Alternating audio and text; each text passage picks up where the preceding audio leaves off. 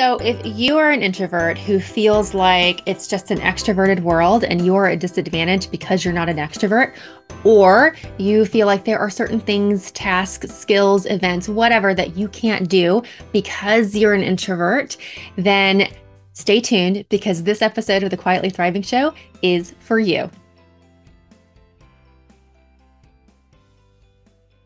Hi, I'm Vicki Regina, and in today's episode of the Quietly Thriving Show, I'm going to be digging into the topic of introvert extrovert conditioning, what that is, how that's impacted you, and possibly even held you back in life, and even extroverts, surprisingly. And I'm also going to be talking about how you can really identify your strengths as an introvert and embody those, which is going to help you to reject all of that conditioning that tells you that you can and can't do things as an introvert.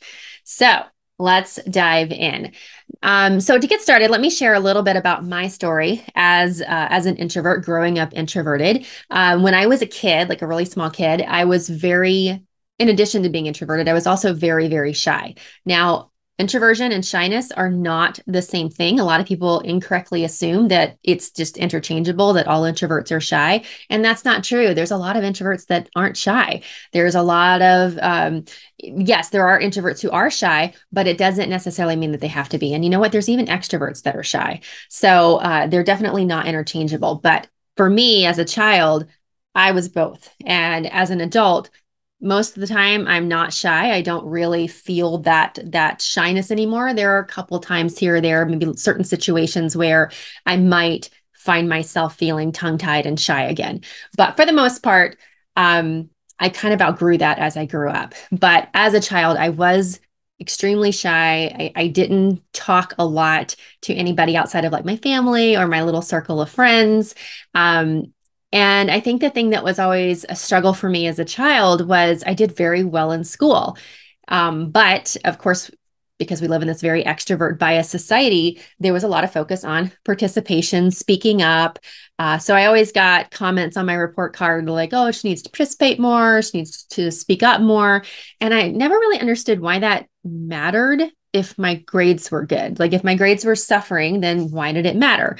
I guess I can understand maybe like a well-roundedness, but at the same time, what they were expecting from me was to be something that I wasn't, to be somebody that I was never going to be. Even now, when I'm much more confident in group situations or in a classroom type situation, I'm still not the person who's the first one to raise my hand and the first one to start offering and just speaking off the cuff. It's not my nature. Doesn't impact my social skills and it doesn't impact how well I do in a class. But because of that conditioning that we're going to talk about, it definitely is something that I think all of us introverts experienced in school is this pressure to be something that we aren't. So as I went through, elementary school, middle school, high school, I experienced that throughout the whole way. I think I started to be a little less shy once I got to high school, but I was still pretty quiet. But when I got to college, that is when I was still quiet. I'm always going to be a quiet person. But once I got to college, I kind of just leaned into my introversion a little bit more without realizing that's what I was doing. I was on a scholarship, an academic scholarship, and I didn't have a college fund. So I had to keep my grades up. So I just decided, you know what? I'm not really into the party scene. I really need to stay on top of my studies. So I'm just going to do what I do and I'm just going to study and I'm going to keep my grades up and that's just what I'm going to do. And that was fine. And I think after I finished college, there was some regret about that. Like I didn't really get to experience the full college experience. But in the job that I took after I graduated, it was a role where they hired in a lot of people who were also just graduated from college, and everybody was moving to the location where this office was. So I kind of got the college experience after college in the first few years of working in corporate because of the people that I was around and the people that I had gotten hired in and doing the same job that I was doing. So everybody was super social. Every Friday night after work, we would go to this restaurant or this bar that was right near work. Somebody was always having a party every single weekend. We lived in a kind of an expensive area of the country, so nobody lived by themselves. You had to have roommates. So it was a very, very social few years of my life. So I felt like I kind of ended up getting that college experience. Um, and it was exhausting. Like it was fun, but it was also exhausting because I remember trying to keep up with all of my extroverted coworkers that they could have gone all night long. The longer we were spending time out together, the more energized they became. For me, it was the opposite. The longer that we spent together, out doing whatever, the more tired and drained I became.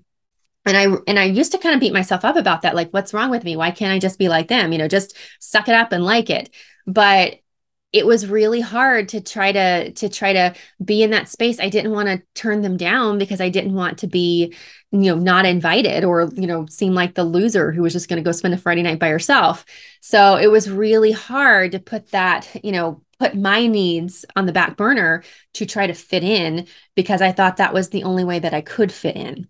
So that was pretty much like my 20s. And then once I got into my 30s, everybody was starting to get married and, move away. And we could then buy, our own places or rent our own places. We didn't have to have roommates. And so I was then able to start to have the space to just do what I wanted to do and to spend time with myself. And it was so lovely. And I just felt so much more myself that I started to relax into that and feel more confident in that. And I think it was around that time that I started to learn more about introversion and to learn what it meant and started to feel a little, more confident in who I am as an introvert. And then once I got into my 40s, it just even more, I became more empowered in what I was doing and I started to really speak up for what I needed. And I started to just notice things through a different lens of this extrovert conditioning, whether it was at work or whether it was out with friends, there was this expectation of, well, you have to speak up more, you have to volunteer more.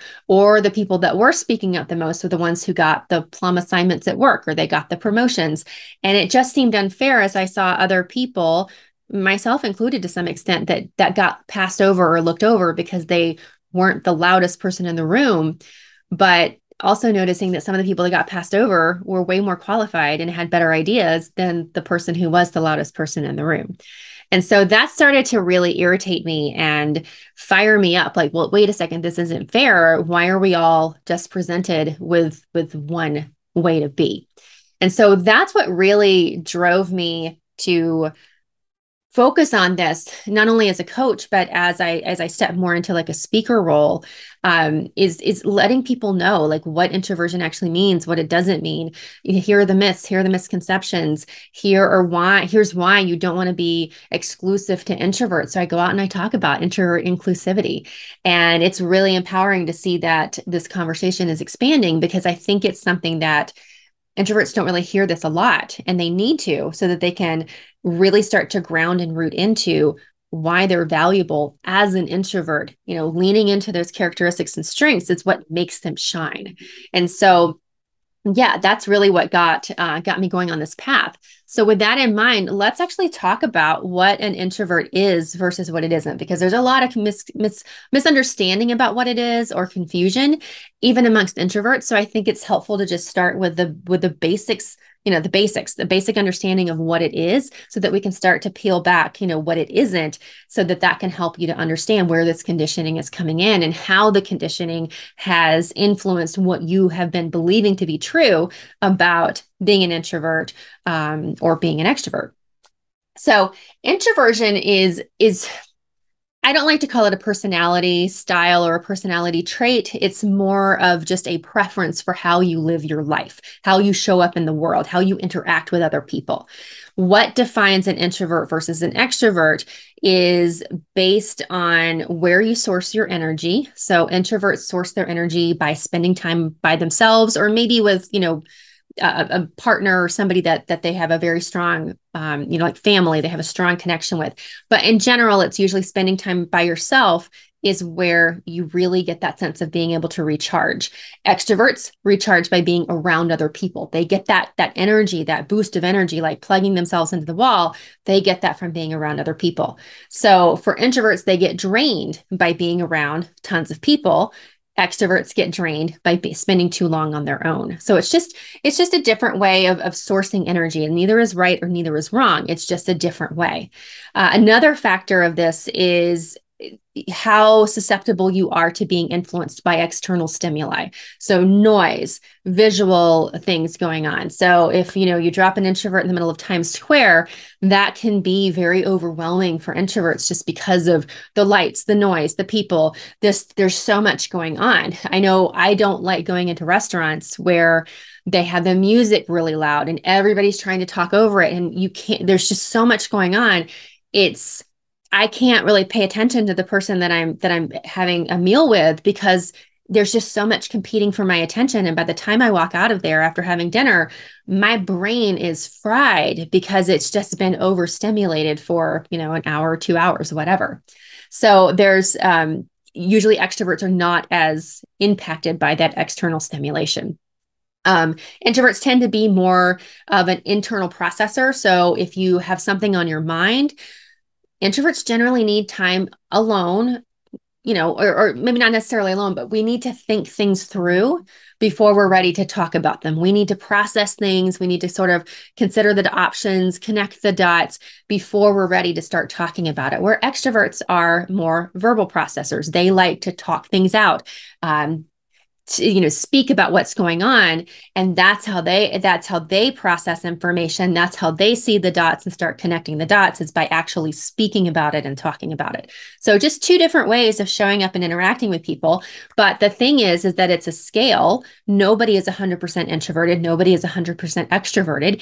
Everybody has a little bit, well, depending on where you fall on that scale, you may have a lot of introversion and a little extroversion, or you may have a lot of extroversion and a little introversion, or we've got our ambiverts who are right in the middle, who enjoy characteristics of both.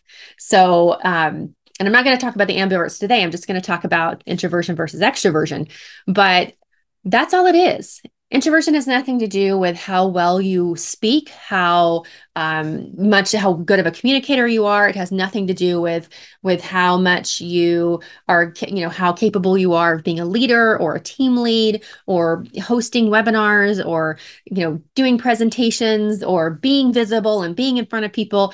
Introversion has nothing really to do with that. And we're going to talk a little bit more about that as we get into the conditioning.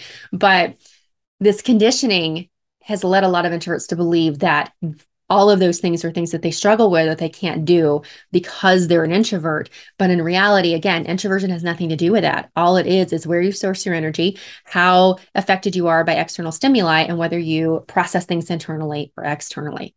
And that's it. So let's talk about what this conditioning is. So from a high level, conditioning is, and I heard somebody say this several months ago, and I thought this was such a nice way to phrase it. Conditioning is when your nature, so who you are, your nature is, it becomes a victim of your nurturing.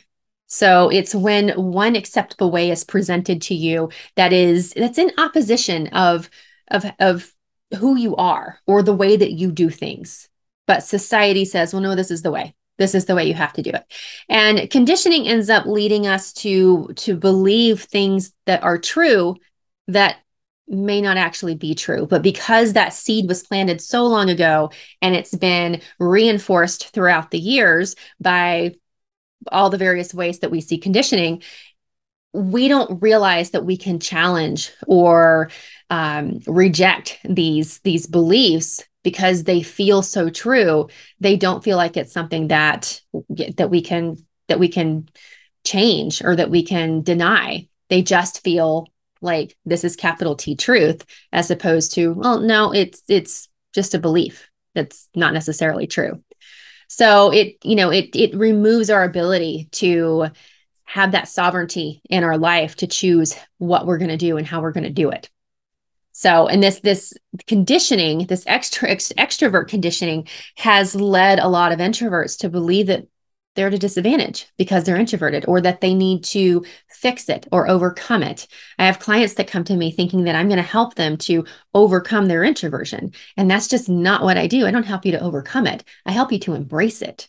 Because when you embrace it, that's when you stand tall in it and you start to do things your way, and you start to realize there's so many different ways to do everything. There's not just one way, and you're not limited because you're an introvert. I love to say that introversion does not limit you, just your beliefs limit you. So if your beliefs have you believing that there are things you can't do, then yeah, you're probably not even going to try, right? So all of this conditioning, I don't want to go too far into the history of it, but all of this conditioning started back in like the turn of the early or the turn of the 20th century, going in from the 1900s I'm sorry, going from the late 1800s into the early 1900s.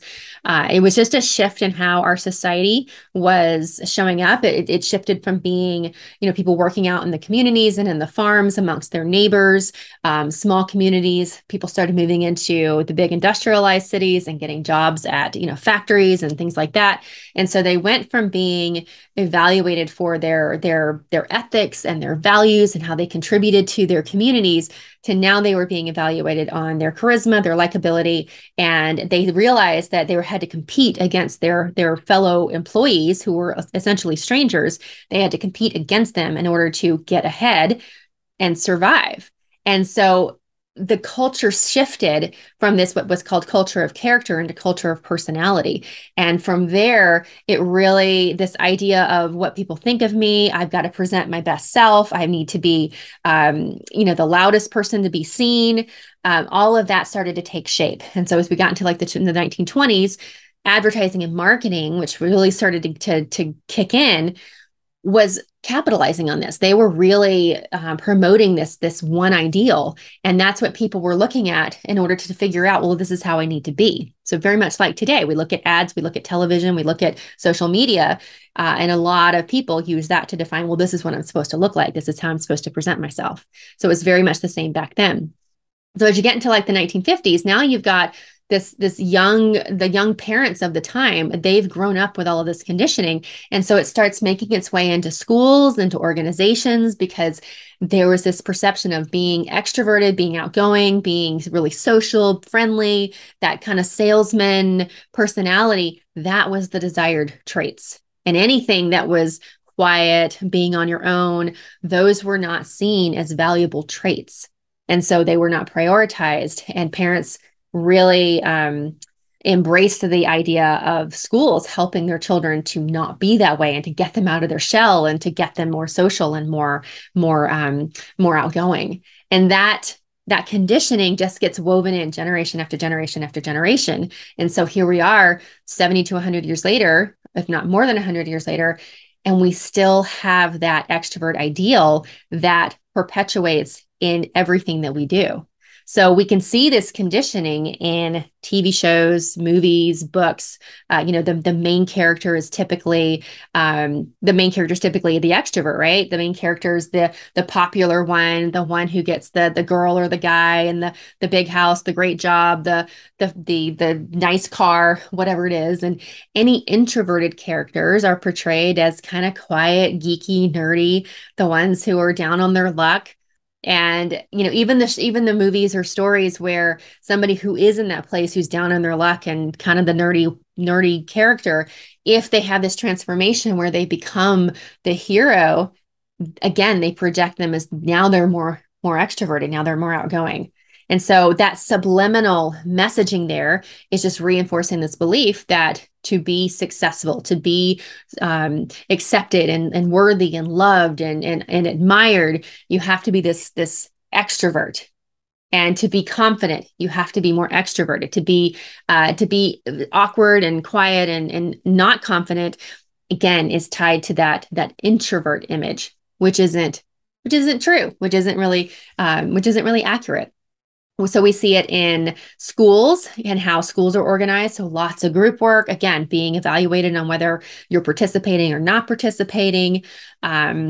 Corporate jobs. We see this with, so many, everything is now group work. I mean, I worked in corporate for 23 years, and it very much changed over that time frame, where it's now everything is done in groups and teams, and there's tons of meetings to connect and share what's going on. There's not a lot of space to just get into what you're working on.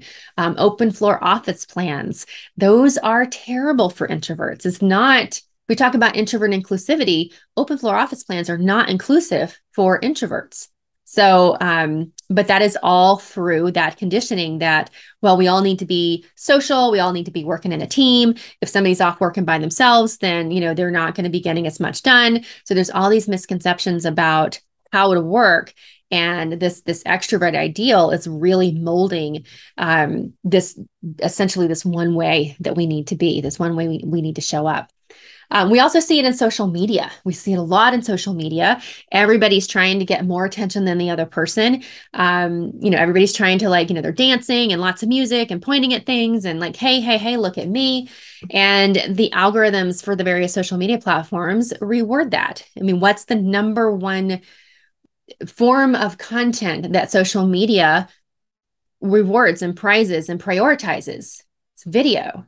And while many introverts can be perfectly fine and comfortable being on video, there's this need to constantly outperform other people and to constantly be making noise of some variety in order to be seen. And again, the algorithms support that and reward it. So if you're an introvert and you've been subjected to this external conditioning or extrovert conditioning throughout your life, that there's just one way to be, that you can only be successful if you're more outgoing and a people person and, can work a room, then what that ends up doing is it causes you to feel like that you're at a disadvantage. It causes you to feel like you're limited or that you have to hide, that you hide your introversion, that you have to pretend to be something that you're not. I call that wearing your fake extrovert mask. So you go out into the world and you pretend to be more extroverted than you are to fit in and to not be left behind. Introverts tend to think that they have to speak up more. They have to be, like I said, they have to be louder. A lot of introverts also think that they're boring, which is why they put that fake extrovert mask on to try to fit in, to try to hide that the fact that, they might just prefer going home on a Friday night and just reading a good book instead of going out and being all social and having lots of parties and gatherings and barbecues and all this kind of stuff. There's just like, yeah, I'd rather just stay home and not be out amongst tons of people, because there's a lot of misconceptions that if you don't enjoy being around tons of people, well, then you're antisocial or you're a snobby or you're unfriendly. So a lot of introverts will work very hard to not appear that way. So this conditioning is also responsible for limiting what you think you can do. And I like to call this introvert excuses. So this is where people use their introversion as an excuse for not getting uncomfortable and learning new skills and stepping out of their comfort zone. So a lot of introverts will tell me, well, I can't do video because I'm an introvert. I can't be a speaker. I can't network. I can't go network. That's terrible. I'm an introvert. I can't go in there and work a room. I have people tell me, well, I'm an introvert. I want to make new friends, but I'm not social enough. I'm boring. No one's going to be interested in hanging out with me.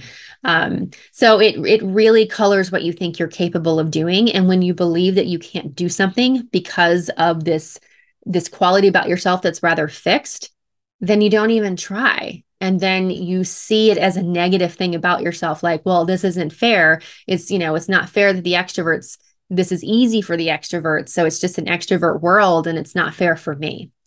But in reality, the extroverts feel uncomfortable too. They just don't have that introvert crutch to lean on to give them an out for not getting uncomfortable and trying it. Because all of those things that you think that you can't do because you're an introvert, it has nothing to do with being an introvert. Like I said earlier, introversion is really just about where you source your energy, how susceptible you are to external stimuli, and whether you're an internal versus an external processor. So it has nothing to do with whether you can network or talk to people or give presentations or do lives or whatever it is. All of that belief that you can't do it is really really comes from this lack of experience, which means you don't have the confidence in doing it. But when you lean on that introvert excuse, you never give yourself permission to give it a try and to find ways that work for you so that you can become comfortable and maybe even fall in love with it. So the interesting thing that I've found over the years as I've gone out and talked with not just introverts, but I talk with extroverts as well, is I've found that all of this introvert, extrovert, however you want to phrase it, conditioning has also impacted the extroverts of the world.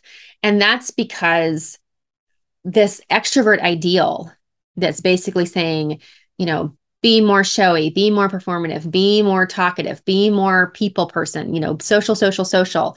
Look at me, attract attention to yourself.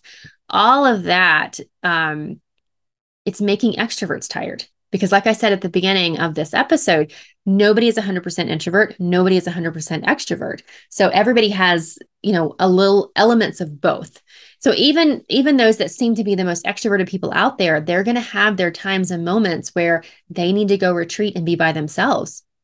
They need to do some self-reflection. But when this pressure is out there to just be more extroverted, and the conditioning says that being introverted is nerdy or, geeky or awkward or, not confident, then there's not it's painted in a negative light. Then even the extroverts aren't embracing that inner reflection, introverted side of themselves. So they're constantly trying to push harder and be seen more. And so they're exhausted too. So when we look at that, that means basically everybody's exhausted from this constant push to be more, more, more. And when we look at the percentages, it's been commonly accepted that, and I used to believe this for a long time, that if we look at the population, 25 to 30% of the population lean more toward the introverted side of the scale. But as I started doing research recently, that number came from a study back in the early 50s. So it's 70 years old. More recent studies have found, so this is from the Myers-Briggs, the MBTI company, and even these studies are like, almost 20 years old. They did some studies in the 90s and in the early 2000s that suggest that it's actually probably closer to 50, if not 55 to 57% of the population that identify as introverts or more on the introverted side of the scale. And again, that's 20 years ago. I bet if we did another study now, it would be even more because the pandemic provided and the lockdowns at the beginning of the pandemic provided an opportunity for a lot of people who may have been so entrenched in this, like faking it as an extrovert, that they didn't even realize that they weren't. Now that they were at home all the time, it was like, oh my gosh, I had so many people tell me, I became an introvert during the pandemic. And that's not true. You don't become an introvert. They always were an introvert. They just didn't realize it because they were never in the environment where they could actually recognize it and feel the comfort of being in that space. So I bet now if we could do another study, we'd find that it's even more than 55 to 57%, maybe even in as much as 60 to 65%. So that means the majority of people out there, the majority of people that you work with, that you go to school with, that you interact with, the majority of them fall on the introverted side of the scale. But everybody's still trying to be extroverted, more outgoing, more social, more talkative. And this is not to suggest that there's anything wrong with being more social, more talkative, more, all of that. There's nothing wrong with that. But if that doesn't align to who you are, then there is something wrong with constantly pretending that that is you to fit some outdated mold of what is acceptable or not acceptable.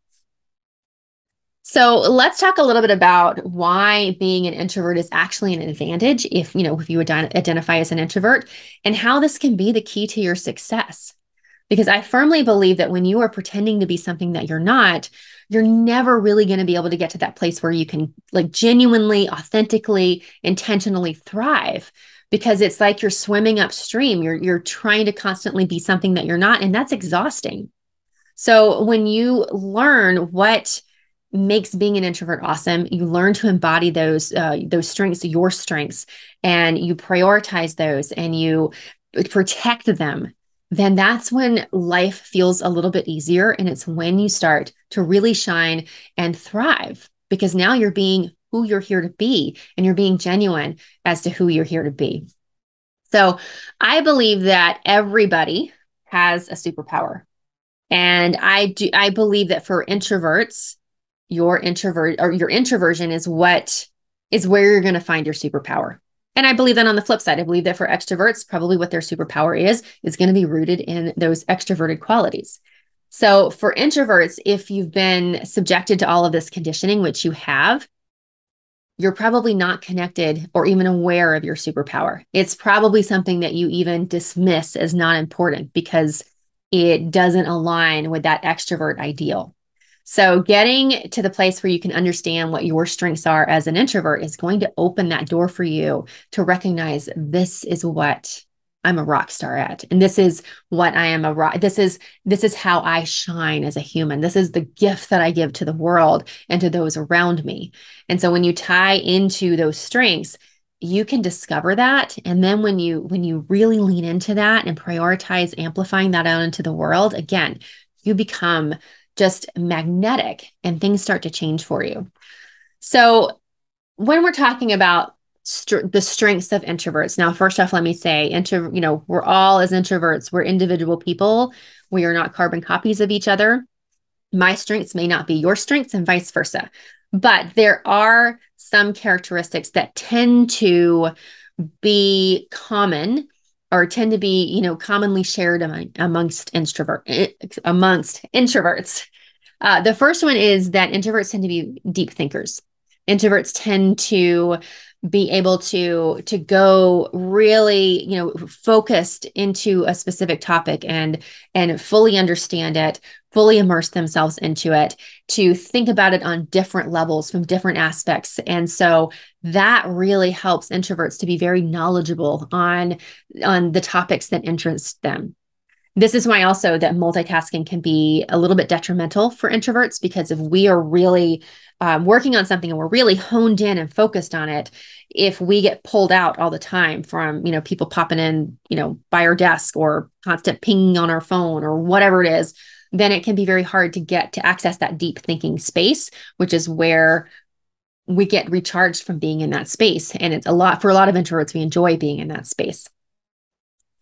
Introverts also tend to be very detail oriented, which is such a lovely gift. A lot of people are so focused on moving on to the next thing, they don't see the details. We need people who see details. We need people who can, if you're sitting back and observing instead of talking and trying to be the loudest person in the room, you can notice what's happening. You can start to connect the dots. And like if you're in like a work situation, this is such a valuable gift to bring to the table where you can do your thing, be a little quiet, but observe, and then say, hey, okay, I'm seeing this, I'm seeing this, I'm seeing this, what I'm really getting from this, and then connect all those dots. Nobody else is going to see that. That's a huge gift that you can bring to a table.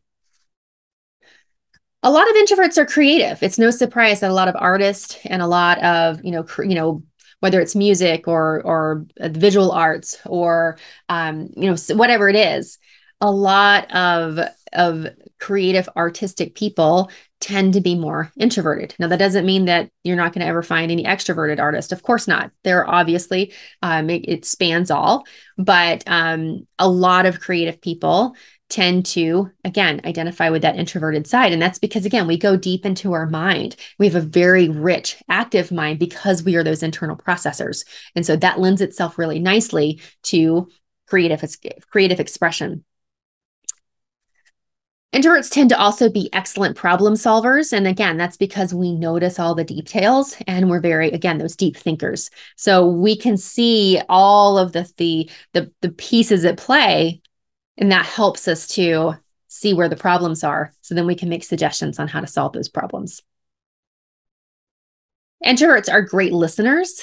Now, that could be because since we're not talking all the time, other people just assume that we're great listeners. But I do believe because we don't talk all the time, we are genuinely interested in other people. We listen on a deeper level because we're not listening to people looking for those holes for where we can jump in and start talking about ourselves again. We actually usually want to put the attention off of ourselves. So we take a greater interest in other people. And that means that we're really great listeners. And that's a skill that not everybody has. And when somebody's talking to you and you're a great listener, that's a great gift to give people, because most people in this day and age, they don't feel like they're really heard or seen by other people. So that's a great, as long as you don't go too far and let people like verbally dump on you, that can be a little bit of a something to watch out for if people constantly tell you you're a great listener. Introverts are great at working alone. We don't need a lot of oversight. Just give us our task and let us go to it. So that if you're an employee, if you're on a team, that's a huge asset. I used to, when I was in corporate, I managed people, and I managed people internationally. And I didn't want to have to be following up with people every day to ask them, have you got your stuff done? Do you have is everything done? The last team that I managed and worked with, most of them were introverts, and I never had to check up on them. They got their stuff done, and I knew that they could work really well on their own. And that, as a manager, is such a gift, to have people who can do that, who can work on their own with very little oversight. Introverts are also, this is my favorite part of being an introvert, is that you enjoy your own company. So you don't need other people. Not saying that you don't enjoy having other people around you to entertain you. You don't necessarily need to have other people around you to entertain you. So that's why at the beginning of like the pandemic and the lockdown, the extroverts they got to have a little bit of a taste of what it's like to be in an environment that's not conducive to how they recharge. And so for introverts, we were like, hey, this is great. We get to just, be in our own company and do the things that we enjoy doing. And so it wasn't as hard for introverts as it was for extroverts at the beginning of the pandemic. And that's because of this ability to just be our own company. So yeah, so that is some of the strengths. Now, obviously, that's not all the strengths. That's just some of the more common ones. Um, you may identify with some of those, you may not. And I guarantee you have other strengths that aren't on this list. So when we talk about embodying your gifts, your strengths as an introvert, to really lean into owning it and standing in that power and not being a victim of all the extrovert conditioning, the first piece of that is to do a little self-reflection. Um, you know, Actually, I guess I should back up. The first piece actually is to do a little bit more research on it, to connect in with what makes you awesome as an introvert. There's a number of books that are specific to introverts. You can go onto like Amazon and just type in introvert, and you'll find some really great books. And those are all wonderful to read, to really just attach yourself to what makes you awesome, and to start to unravel that conditioning that says there's something wrong, or that you're at a disadvantage because you're an introvert. So do a little research on it, tap into those gifts and strengths. You can even just Google, strengths of an introvert, advantages of an introvert, and you will find tons of different articles that will tell you these are what's great. These are all the reasons that introverts are needed and valued in this world. And that's going to help you to start to see your introversion from a different perspective. And so once you do that, the next step is to really be open to what that means for you. Do some self-reflection. What's lighting you up about that? What about all of the gifts and strengths and advantages that when you do that research, what do you identify with? What resonates with you? Get all of that down so that you can see the evidence that you shine because you're an introvert. And then the next thing is that you really want to be willing to take what you learn as you learn your strengths, you learn your gifts, you learn where you shine as a human because of these introverted qualities. And you want to be willing to get uncomfortable, to get out of your comfort zone, to take that information, and anything that you're telling yourself that you can't do because you're an introvert, or anything that you feel like, hey, I'd really love to do that, but oh, that's so far out of my comfort zone. Weigh that up against the strengths that you uncovered about yourself, and see if there are ways that you can go about getting the experience to help you grow your confidence in a way that aligns to your strengths. That's going to help you build that confidence a lot faster. And then the final thing to help you embody all this is just to be really aware of your energy. So be aware of what drains you, be aware of what recharges you. And when you get clarity on that, you want to minimize the things that drain you, and you want to prioritize the things that refuel you. Because if you are constantly on empty, or you're hitting that, what I call introvert hangover, or you hit the introvert wall, which gives you means you end up landing in that space of an introvert hangover, then you're going to be too energetically tired to connect with who you are, to feel good about who you are, to get out of your comfort zone. So you want to make sure that you're protecting your energy because, again, the world is not designed to facilitate how we as introverts get our energy. So you have to be your advocate for that. So protect your energy so that you have sustainable energy so that you can take the action steps you need to grow the confidence in being who you are. And I do, by the way, have some free workbooks on assessing your energy, getting more clarity around your energy, what drains you, what fuels you up, and how to create an energy management plan. And then I also have another freebie about the introvert hangover, like what that is, how to avoid it, and what to do if you land in that. So I will leave links for those. And that's pretty much it. So I hope that listening to this, you have more clarity around not only what it means to be an introvert and what is not being an introvert, but you have clarity around what may have influenced you to believe that you are not as advantageous. You're not as in such a it's that it's difficult for you to just be yourself. I hopefully you have more insight and awareness around how you don't have to change who you are. You just have to change how you see yourself. So if you need help with this, this is what I do with my clients. I go really deep with this with my clients. So feel free to jump on or schedule a one-on-one introvert awareness and expansion call. And that's where we can explore how we can work together. But it's also where I can help you to identify where you're being influenced by this conditioning so that you can start to take control of that. I can also help you identify what some of those introvert strengths are so that you can walk away from the call giving yourself permission to do things your way. And again, if you want to explore working together, then that is also something that we can do. So I will leave a link for that. But otherwise, check out my blog, check out my other YouTube episodes, my Quietly Thriving show episodes, and do the research, take ownership of that to start to reject that belief that you are limited in any way because you're an introvert, because you are so not limited. Just your beliefs are what's limiting you. So take ownership of it, find your strengths, find your superpower, and go quietly live in this beautiful space where you can quietly thrive unapologetically.